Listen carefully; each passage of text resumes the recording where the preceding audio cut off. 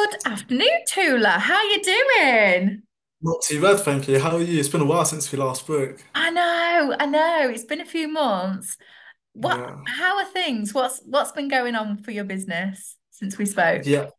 Yeah, since we last spoke, so I think it was in the summer when we last spoke, and since then I've had it as a side hustle sort of while I was been working full time.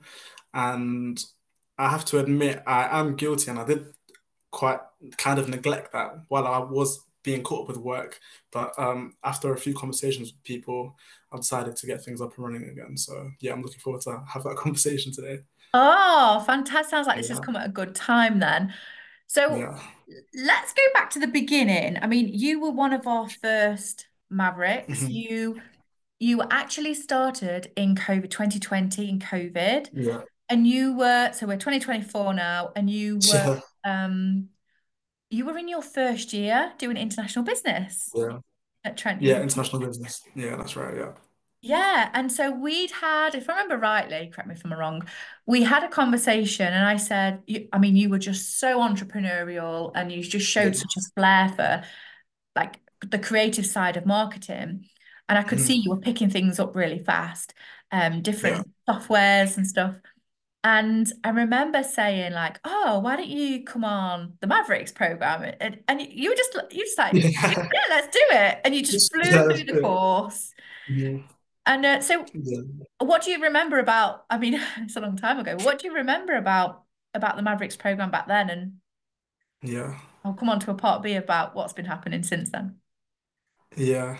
So I'm not too sure how it's changed over time, but I remember when I first did it, it was off the back of a conversation I had with you when you were a guest lecturer at one of my lectures. So I reached out to you, just asking for advice and how you got into marketing, and you sent me the link to it was like a portal of your VIP Touchpoints website, Yeah, the stage and I one. remember, yeah, and I remember going through the website, doing the questionnaire, I can't remember. It was like, what kind of services do you want to offer?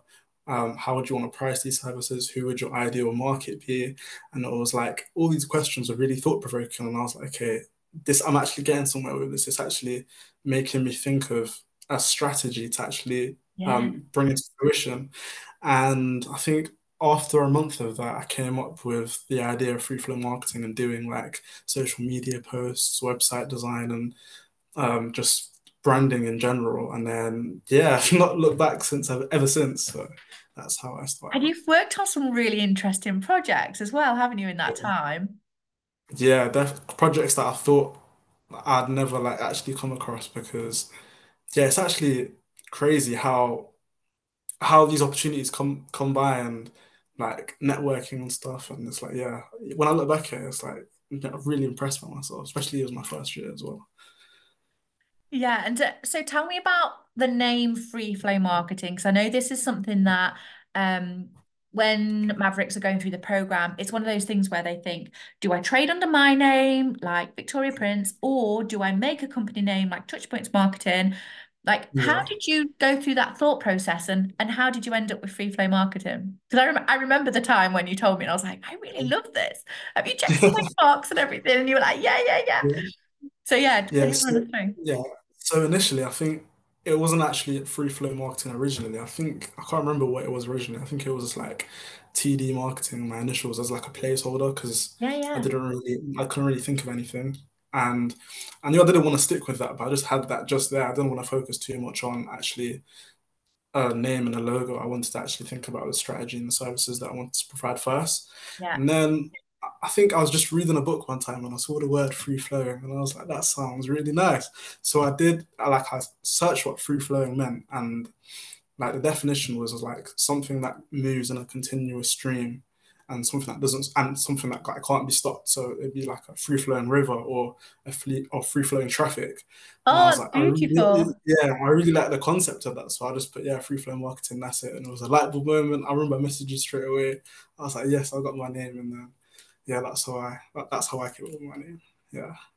That's fantastic. And I know, I mean, people can go on and search for free flow on Instagram. And actually, I'll put the links to Instagram website and your LinkedIn in the Yeah, notes below in the YouTube. yeah, But the actual graphics that you've made as well are really beautiful for yeah, free flow.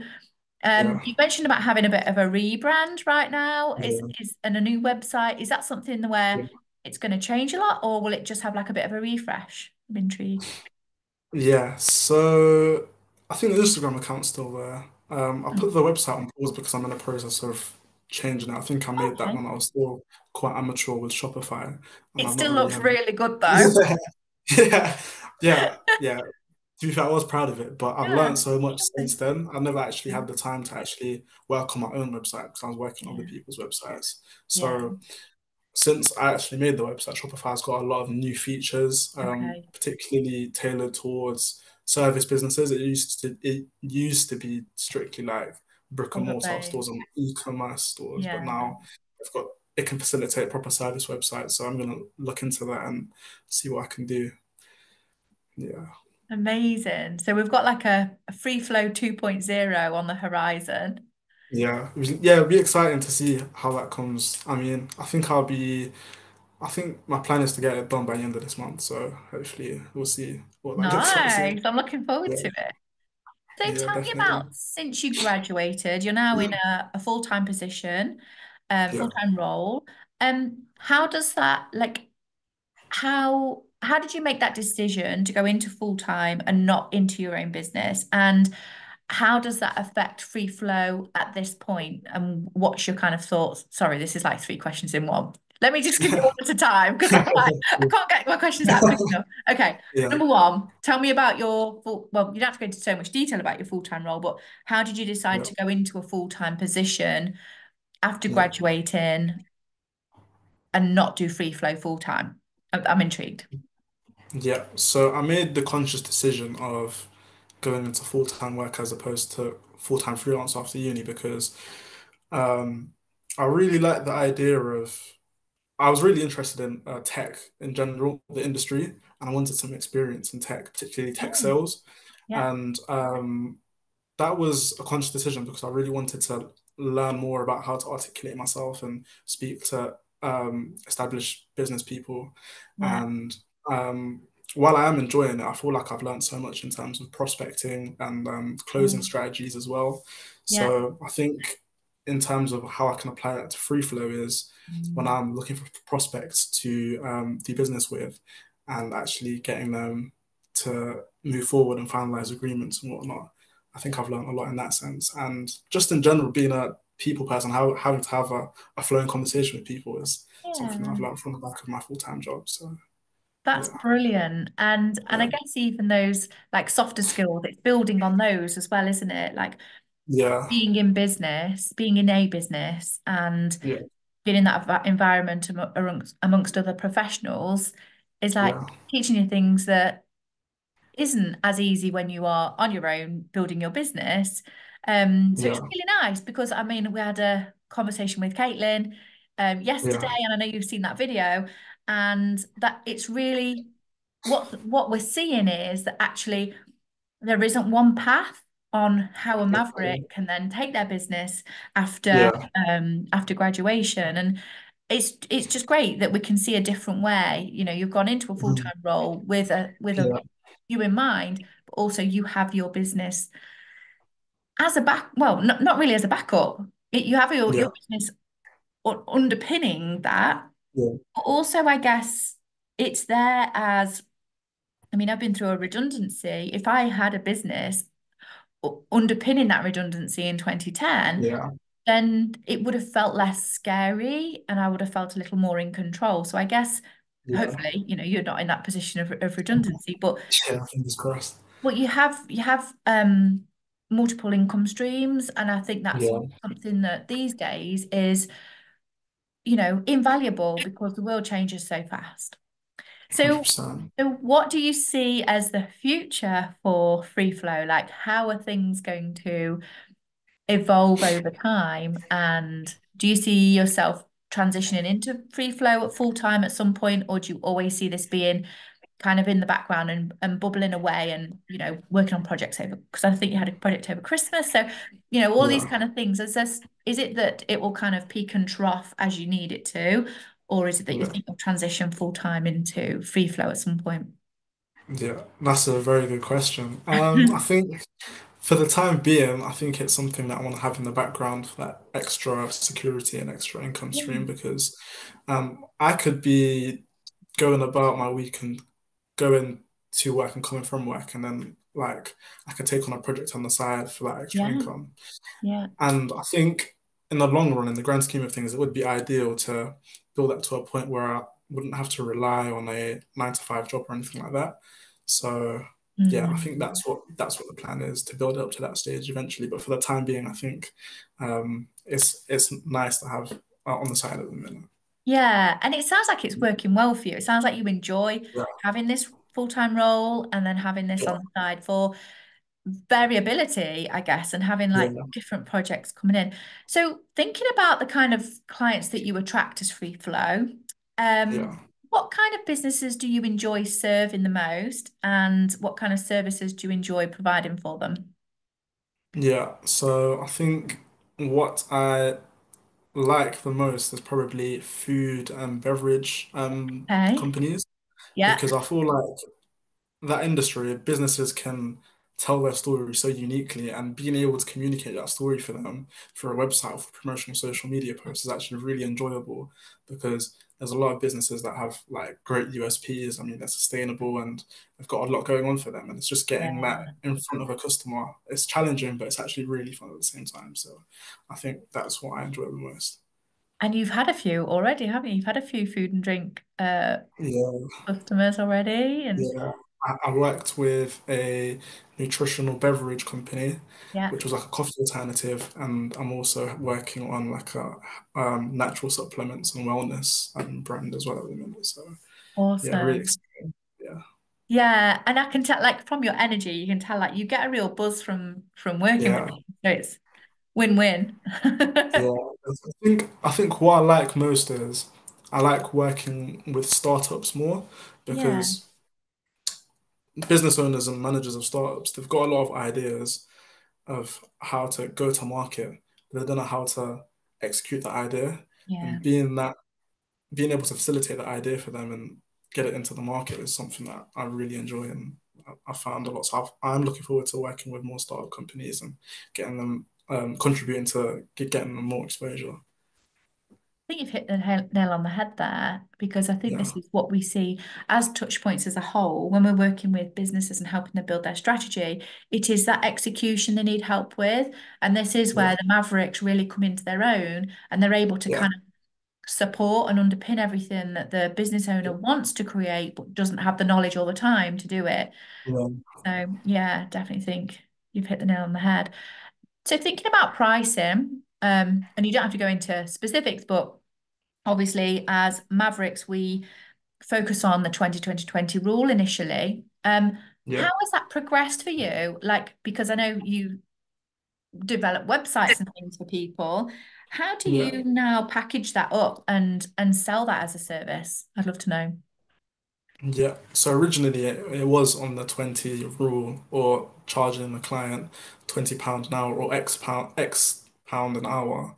Um, or like £20 per social media post. Mhm. But I think I've starting to move away from that now because I found that I've learned to do things very quickly, and sometimes it's not the time that's valuable; it's the actual.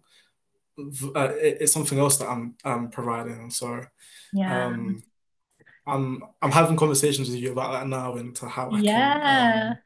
how I can price that. So yeah, I think that's an advantage of having your advice and your mentorship in terms of how to move forward with that. Thank you. Yeah, and it's so important being able to, Yeah, because obviously we need a framework at the very beginning, because then it's yeah, something that the businesses can then be like, £20 an hour, I can work with that. But then yeah, obviously as a maverick, your experience grows really fast. Your yeah, ability to do things gets quicker, like you say, and actually the value that you yeah. add changes because you can, 100%, if yeah, you're then making packages like a yeah, website, that yeah, is not a £20 an hour project. So, Yeah, yeah, so yeah, this is where stage three of Mavericks will really come into its own. And it was something that definitely. Caitlin mentioned yesterday after the call, is that having like a support network of being on a call where we can all, you know, Yeah, I feel like it's my job to challenge your pricing theory, yeah, and to move that forward because, yeah. you know, as I said to you before, your customers will never want to pay you more. It's my job Mhm. to push you in the payment. 100%. Yeah, Come on, definitely. charge Yeah. a bit more. Yeah, And the thing is, I'd only ever do that from a point of view that if I can see you can make more money on something because I know the customers will pay it and that it adds the value to the customer. Obviously, we always want yeah, everything to be win-win. But yeah, instead of underpricing and the customer thinking, why is it so cheap? It can't be that good. We're actually yeah, pricing you and other Mavericks, you know, building yeah, up your pricing structure to help. So yeah, yeah, I'm looking forward to that next step with yeah. you going on that journey. 100%, yeah. And I think what you mentioned about initially starting off, I think a challenge that I particularly had was I had sort of like an imposter syndrome in terms of I thought Mm, I was charging way more than I was actually delivering. Especially considering I used to work like part time on like £8 or £9 an hour to yeah, charging £20 an hour. It's like, should I be doing that? But people are actually willing to pay that because there's a lot yeah, of value that they get from that service. So yeah, I just thought yeah. I'd mention that's something that I particularly was going through when I started.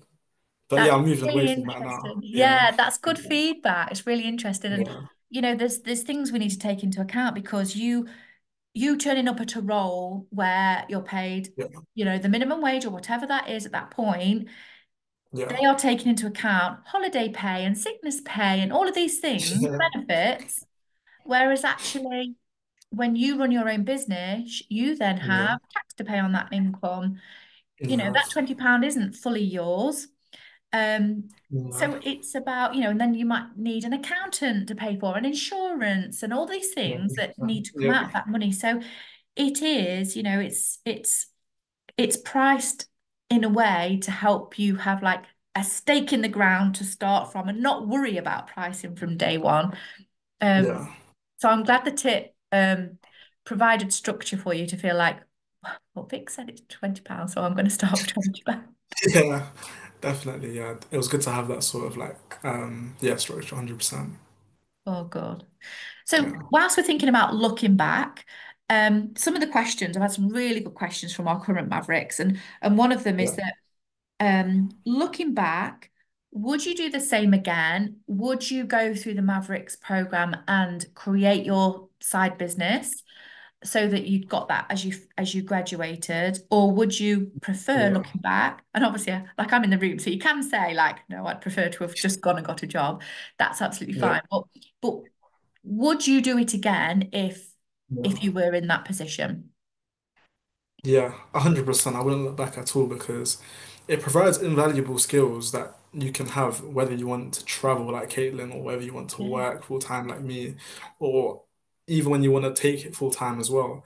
Like the little stuff you get out of it, such as like best practices on networking and building relationships with people, and yeah, just having a skill, whether it be digital marketing or any other type of marketing, you can take that away with you, and those skills are transferable in so many different parts of life. So yeah, that's what I wouldn't look back at all. oh, that's good. I mean, Yeah. you know, you could have said no, absolutely not, Vic. Yeah, But yeah, no, that's really good to know because obviously they're at this point where it's January, you know, they're going to be yeah, graduating in the summer and they've got decisions to start making. So for them to hear from yeah, yourself and from Caitlin at this point and hear the truth on, you know, it doesn't really matter what your next step is, but by having Mavericks under your belt means that you can kind of you've got those extra skills, like you said, but then you've yeah, also got an underlying business that if you apply for jobs and you're not getting them, or if yeah, you do decide to go full in, it's, definitely, you know, 100%. it's good to have. Yeah. What other questions have we got here? So we've talked about niching, we talked about what services you offer. Here's a good one from the Maverick. So what are the key lessons that you've learned going through the Maverick program and since becoming a Maverick?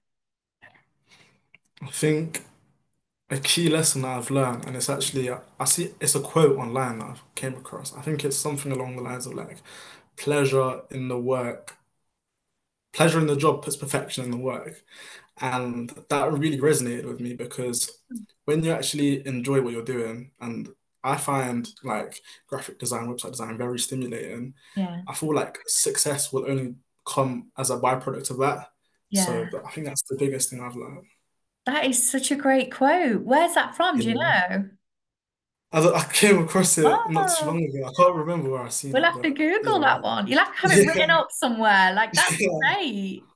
Yeah. Pleasure in the work is perfection in the job. Is that what it was?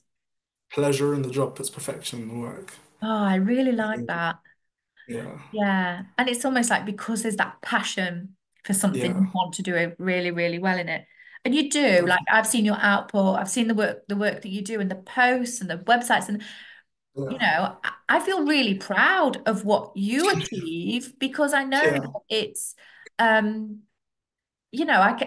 I can see the difference that the program's Yeah. made and that it really Yeah. brought out, it's brought your skills to the top and helped you to Definitely. Yeah. focus on that. Yeah. And it's something I'm really appreciative on always. So Oh, yeah. good, good, good, good. Let me just double check in case there's any more questions from the Mavericks. Oh, this is a good one. What do you enjoy the most and the least about working in your own business? So I think that's another good question. I think what I enjoy the most is probably the freedom that you get. Yeah. So the freedom to do things how you want, when you want. You can work wherever you want. Um, the least would probably be sometimes the burnout when you're creating a lot of like output. It's easy to get burnt out very quickly, considering it requires like a lot of creative thinking and that sort of stuff. So I've found it hard to come back from. Well, like I found it when I do a lot of work in a short period of time, I get burnt out quickly, and then for that reason, will sort of neglect that work and procrastinate and won't come back to it. That's something that I've been struggling with, and something that I'm working on. So that would probably be my least favorite part of having my own business. Thank you for being so honest about that because Yeah, that's really massive yeah, that you've recognized it in yourself and that you can yeah. use that information to then put strategies in place to prevent that. So Yeah. how did you recognize that? How did you kind of see that's what was happening? What were the Yeah. warning signs? So how I recognized that was I found that like my productivity levels were sometimes inconsistent at times. So I'd be very productive and I'd do a lot of work in like 1 month, but then because I'd be doing while I was at uni, I had especially my final year, I had my dissertation, I had my other exams, on my part-time job on top of that research initiatives I was doing in Europe. I found it very Yeah, hard yeah. to I found it very hard to have like that balance. So when I did do marketing work, it was like it was good in the moment, but after you finish a project, it takes so much out of you, and you won't want to do another project straight after again, if that makes sense. Yeah, yeah, yeah. You just need a bit of like creative time out Yeah, to yeah, let your but brain recover a bit. yeah, yeah, and yeah, that's one way of something that I've been working towards. I've also found that just taking regular breaks and not being so hard on myself. I remember those times when I was at uni where I'd be up at stupid hours just creating websites and stuff. And obviously, it didn't have a great byproduct of that. But yeah, that's that. Yeah, that's one way to like have frequent breaks in between certain tasks that you're doing. So recognizing it first by seeing those warning Yeah, lights, um, taking frequent breaks, having a bit of time out in between projects where possible yeah, to kind of yeah. recalibrate. Anything else that you do to help with that? Um, Make sure you're doing something um like stimulating outside of that. So whether it's going to the gym or just going on Yeah. walks and stuff, Yeah. something that takes you away from the desk because Yeah, like staring at your screen too much, and yeah, it's not good for you considering we're students and we've already got assignments and whatnot. So yeah, they are find something else. great tips. Yeah, So yeah, valuable because even I'm thinking, yes, I need to do this. Yes, I need to do this. yeah, So thank you yeah, for reminding me that I need to do these things, but also great tips for the Mavericks to hear, for them to kind of build this way of thinking and way of working in from day yeah, one, because them being able to hear this from you helps them to yeah, start on the good footing. And, yeah, in the middle of you saying all of that about, being awake at midnight making websites and stuff, you got yeah, first in your degree yeah, as well as yeah, looking after clients. yeah. I was really surprised with that, honestly. It was So warm when I funny. found out.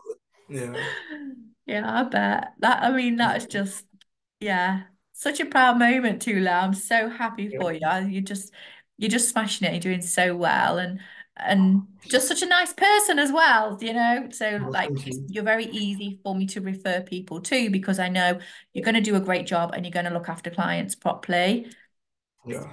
Yeah. So I appreciate that. Thank Thank you. you. No, thank you. It's good. It's good. I'm loving these success stories. Um, okay, so I think we've gone through all the questions that we have Yeah. from Miss myself and from the Mavericks. Is there anything else that you want to tell the Mavericks, or that you want information you want to help them with, or Yeah. anything that you can think of that might be supportive before we finish? Yeah. So I was uh, speaking to you about this not too long ago. The reason why I decided to get things up and running again was actually like I did have a break while I've been working full time. But while I'm working full time, I've been having conversations with people, like friends, colleagues, and stuff that want to start their own businesses. But and considering like my background in marketing, they've asked for advice, and what I think is just general advice and just common sense. They're like, "Wow, yeah, this is great advice." Like they'd actually pay for that sort of advice. So I was like, "Okay, wow, yeah, I need to get back on it."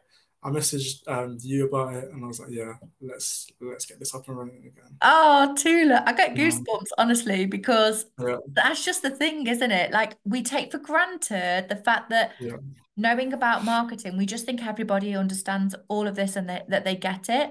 yeah, But like you've pointed out, people have come to you just asking you the question. You're thinking, is there prepared to pay for this? yeah, And this yeah, comes easy to me as in you, yeah, then, yeah, I mean, things like that kind of point out that it's a good time to start, like you say, it's a perfect time to start yeah, ramping things back up in the yeah, background. And obviously, this goes without saying, and I know you're the kind of person that would, but yeah, for any other Mavericks listening, that when having a full-time job or a part-time job, it is important that the employer knows that there is something else going on in the background, because yeah, just in case there's ever a conflict of interest, or just in case there's something in the contract that says you cannot take on another type of work. yeah. And I know, Tula, you've got all the dots, T's crossed and I's dotted, or whatever Nice the talking. saying is. So Yeah, yeah, but it's just important to highlight for Mavericks who are thinking about having a part-time or full-time job yeah, whilst setting up. But yeah, it's definitely pointing to the time is right for free flow yeah, marketing 2.0. yeah. To make a return, 100%. Yeah. Yeah, Oh, thank you so much for your time today. Really it's okay. appreciate it. And I know the Mavericks will be lapping up all this information, and it will really help them to work out, yes, this is the route for me, or actually, no, it's not, or it's not yet. So Yeah, thank you so much for your time.